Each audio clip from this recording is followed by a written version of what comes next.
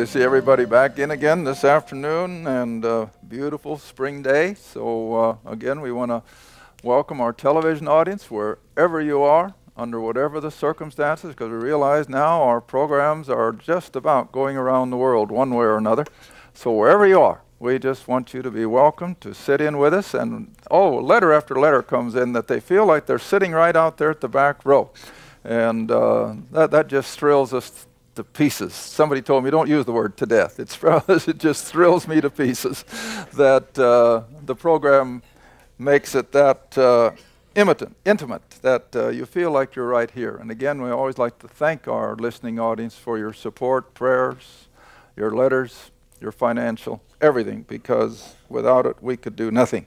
All right, I'm just going to make one more little casual announcement that our book of questions and answers is still available.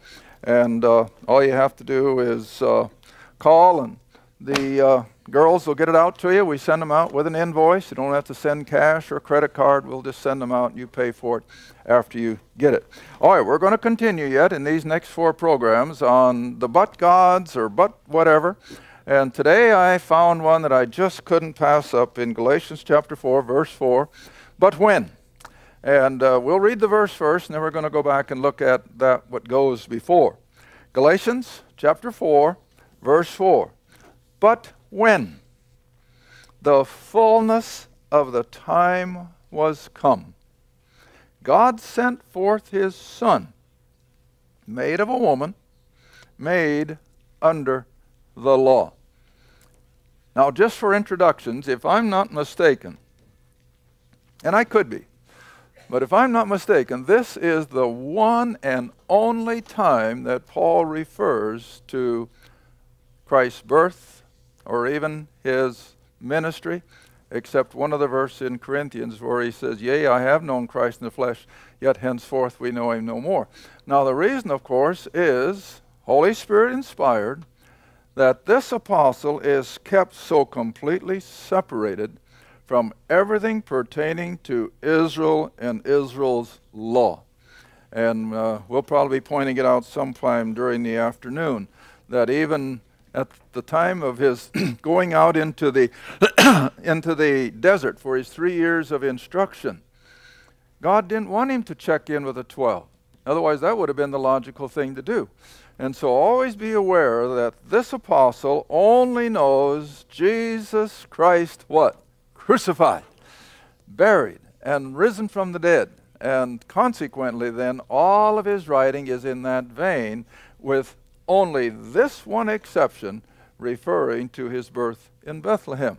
But it's put in a little different way. In fact, in order to be different, whenever I teach over the Christmas period of time, I like to use this verse, because everybody else uses Matthew and Luke, you know. But what a beautiful way of putting it. That when the fullness of time was come. Now, we're going to back up a little bit to chapter 4, verse 1, like we've done on all these others, and see a little of the background that leads us up to this particular statement. Chapter 4, now verse 1, still in Galatians. Now I say, Paul writes, that the heir, now he's speaking of a child in a family. Now I say that the heir, as long as he is a child, differeth nothing from a servant or a slave, though he be Lord of all. In other words, he's an heir of the father's business or wealth, whatever the case may be. But again, coming back to this child, he is under tutors and governors until, there's your time word, until when? The time appointed of the father. In other words, even in the secular world, the Romans, the Greeks, as well as the Jews, they would hire tutors to teach their kids. They didn't have public schools like we do. And so from the time they were old enough to learn how to read and write, the parents didn't do it so much, but hired tutors. And they were to teach those kids everything concerning manners and discipline and finances. Their morals, everything was under the control of the tutor, until the day came that the father had preset when they first started teaching. In other words, they were working forward to a goal when they could approach the father and say, here's your son. This is the day that we have set. I'm presenting him to you. He should be ready to come in and be a full heir in the business. Now, that's the word adoption that we usually see in Paul's letters. All right, so what's all the purpose? Well, we're leading up to it now. Even so we, and remember, Paul is writing to Gentiles. Even so we, when we were children, that is, spiritually speaking now, we were in bondage under the elements of the world. Now, this is all leading up to, then, verse 4. But when the fullness of the time was come. Do you see what he's tying it to? Just like the tutor would bring the kid up to the father when the fullness of his time of instruction was finished, so also God has had a time of preparing the world for the coming of the Son of God to be first and foremost the promised King of Israel, but so far as the rest of us were concerned, he was to be the Savior of all mankind. All right, let's just go back and chase down some of these Old Testament references, because after all, this is what Paul is alluding to, that God is going to use a period of time to get the world ready for the coming of the Son of God in the flesh, the fullness of time. All right, go back to Genesis chapter 3. And this is just after Adam and Eve have eaten of the forbidden tree. The curse has fallen. We are now entering into the time of every human being being born a sinner. But here is the first step in God's preparing the world for the fullness of the time. Genesis 3, verse 15. And of course, God is addressing the deceiver, Satan, the one who prompted the fall. And he says to Satan, verse 15, I will put enmity between thee and the woman, between thy seed and her seed. It, that is, the seed of the woman, shall bruise thy head. In other words, that's the only way you can really kill a snake, is to crush it on the head. And Christ would bruise his head, but thou, Satan, would bruise the heel of Christ, which of course is a reference to the suffering that he went through.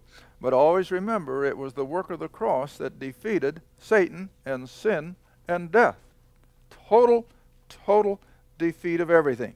All right, so that's one place. Now let's just jump up a few chapters to chapter 12 and the call of Abraham. Now I'm kind of tempted to fill in the years between here, but I'm going to save that for a later half hour when I'm going to be dealing with a portion in Ephesians. But you got to remember now that from the Garden of Eden until the call of Abraham is, roughly speaking, 2,000 years, approximately. Well, I don't get dogmatic on these years in the Old Testament, but about 2,000 years.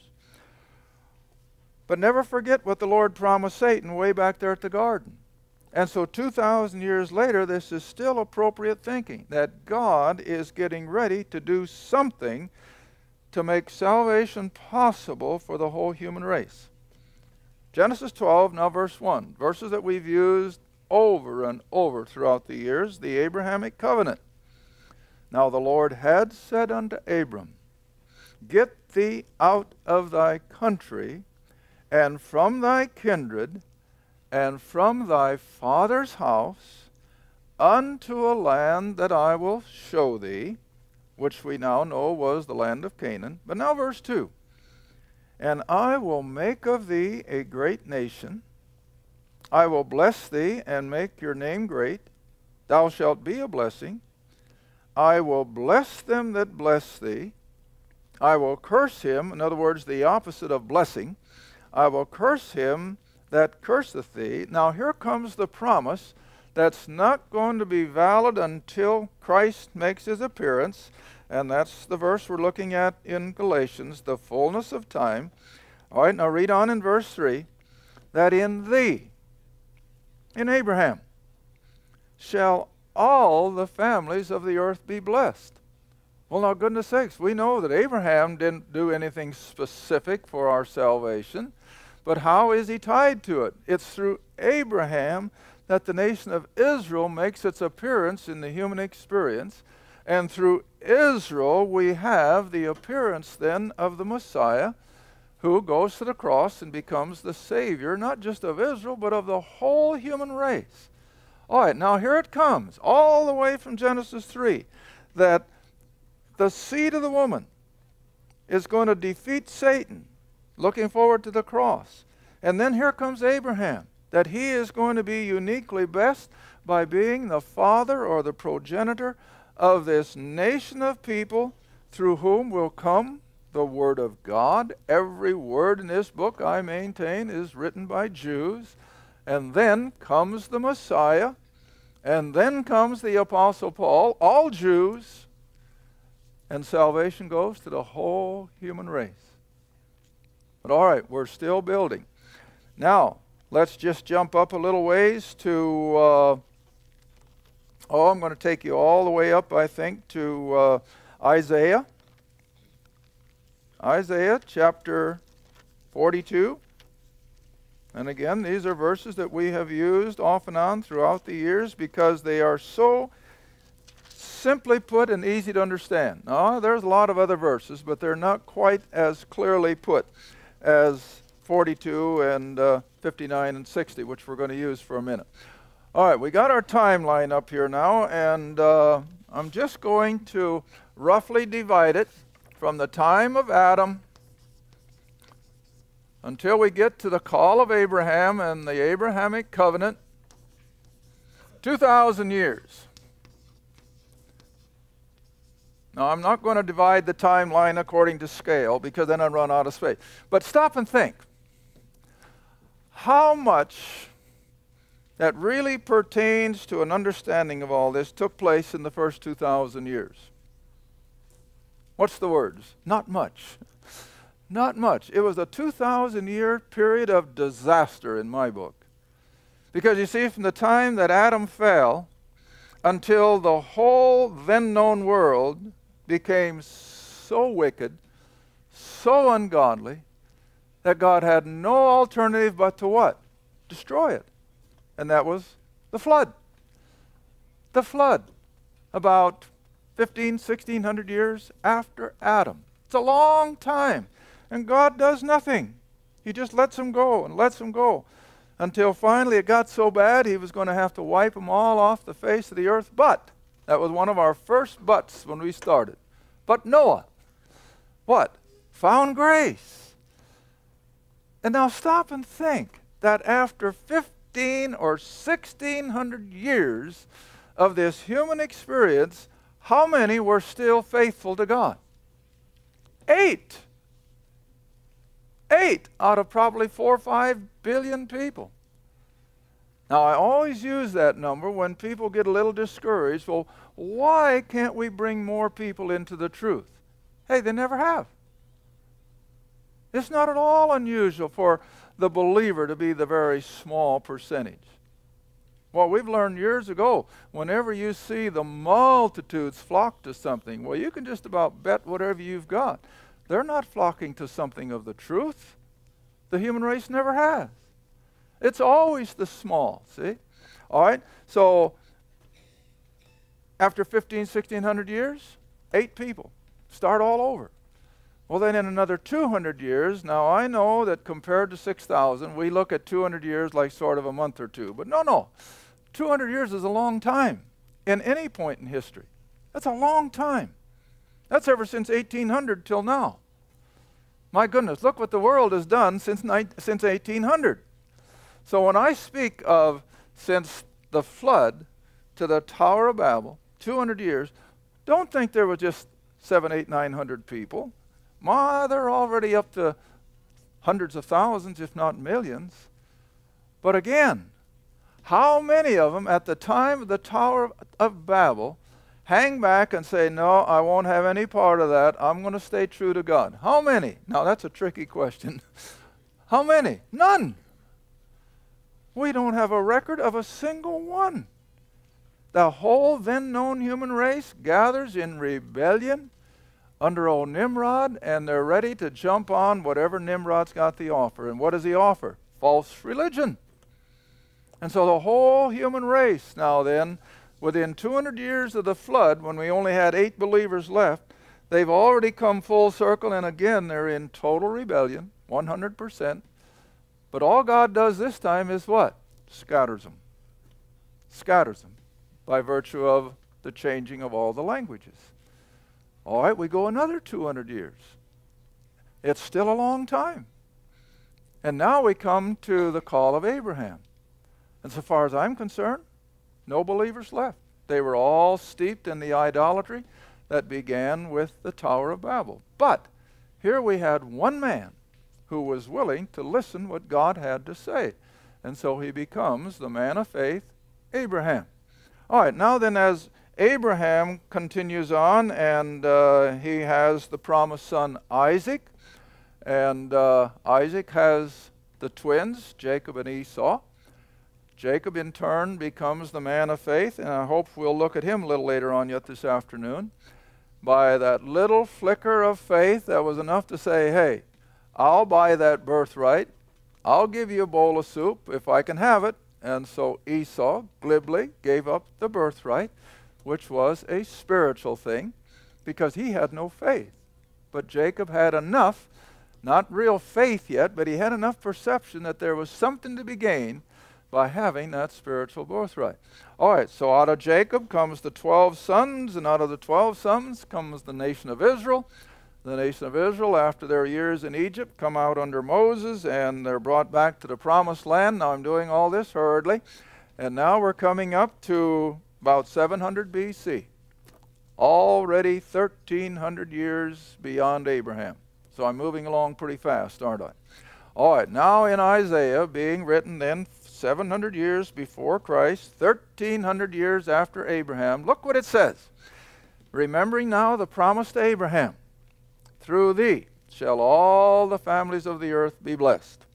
And yet, coming up through the 5 books of Moses in early history, going into the land of Canaan, I think you are all aware what was God's instruction to the nation of Israel with regard to those pagan people around them.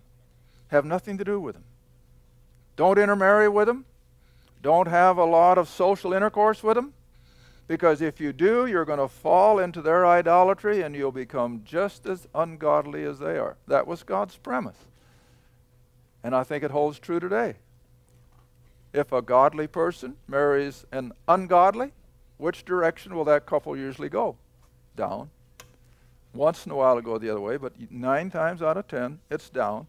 Well, Israel was no different. And God knew that.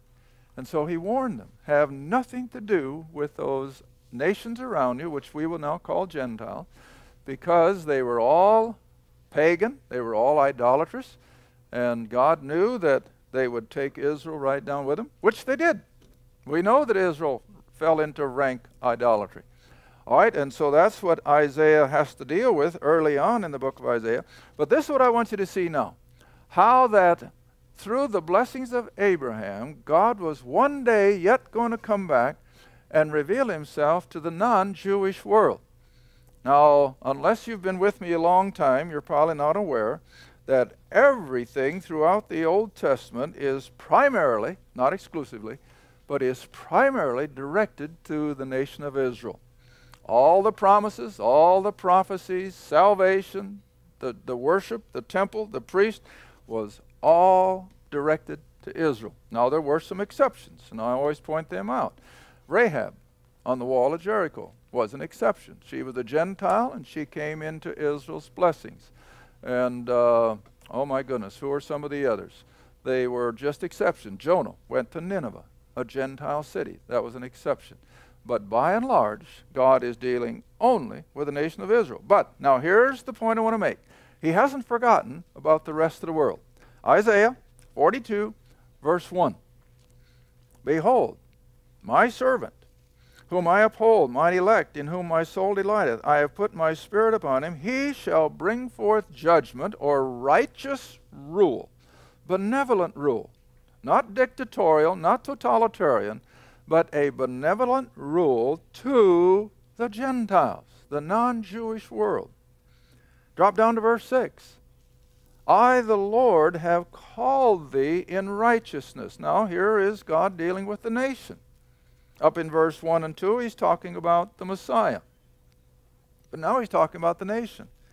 I have called thee in righteousness. I will hold thy hand. I will keep thee. And I will give thee for a covenant of the people. In other words, he's going to have this agreement between himself and the nation of Israel.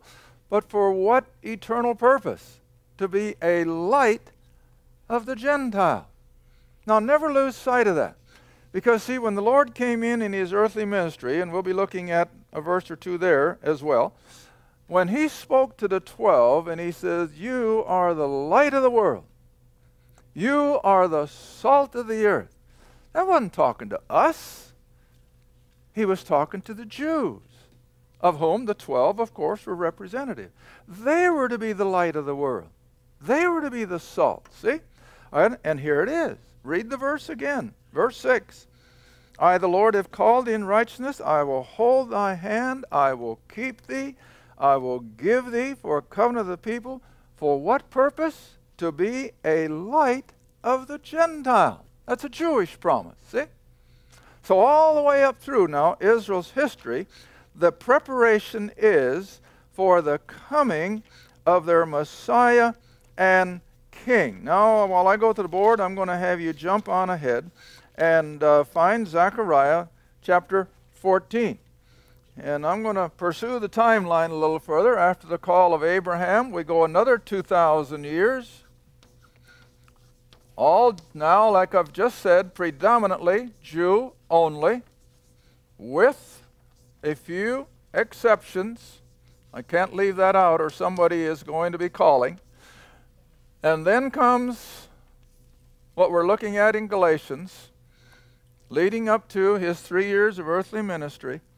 But for these next 2,000 years, from Abraham until Christ's first advent, everything is now getting the nation ready, like we saw those first 3 verses in Galatians chapter 4. He's getting the nation ready for this coming opportunity of having the king and the kingdom and then be a light of the Gentiles. That's Israel's prospect. And all of this 2,000-year period of time is preparation, getting them ready. But what was their problem? Boy, they were a tough bunch to teach. They just didn't respond. Now, getting ready for some future programs, I've been spending a little time back in the Judges and Joshua and Ruth and so forth. And just like the Lord told them, as soon as they got into the promised land and started defeating all the enemies, they started dipping into idolatry. Dan, of course, if you know anything about the tribe of Dan, they weren't satisfied with what they were given. And so he leads all of his people clear up to northern Israel and sets up their own little conclave of territory. But what else? An idol. And so Dan was the first tribe that really went whole hog into idolatry. And so God had a hard time bringing this nation along. No doubt about it. But he keeps moving along with these promises and these prophecies to put out in front of them to encourage them. All right, here's the one that's about the end of the half hour too already. Okay, here's Zechariah chapter 14, verse 9. And this sort of just encapsulates everything that's been prophesied since Abraham.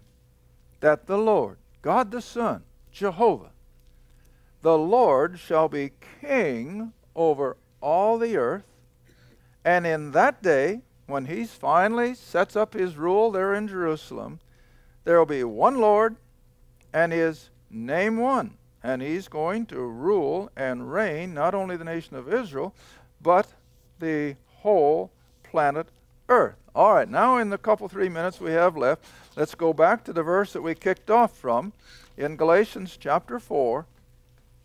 So after all these years of patience and trying to teach the nation, disciplining them with invading armies, blessing them with material blessings, and he finally brings them to the place where the fullness of the time has arrived. Now, it isn't just the nation of Israel that's getting ready for the fullness of time, but the whole Gentile scenario. Everything is now being made ready for the coming of the Messiah. We've come through the Babylonian Empire, we've come through the Mede and Persian Empire, we've come through the Greek Empire, and now we're well into the Roman Empire, but the language of the Greeks has become pretty much the language of even the Roman Empire. And it's the Greek language that has made our scriptures what it is, because it is so, what shall I call it? It is so explanatory. You can just take one Greek word and just expound on it, see? And so even the appearance of the Greek language was all preparation for the fullness of time at the right moment. All right, let's read the verse and then we'll be ready to close. So when the fullness of the time was come, after we have the illustration of the child being taught and being presented to the Father is now ready to come into the business. All right, planet Earth is now ready for one of the greatest events that has ever happened. That when the fullness of the time was come, God sent forth His Son. A day late? No. A day early? No.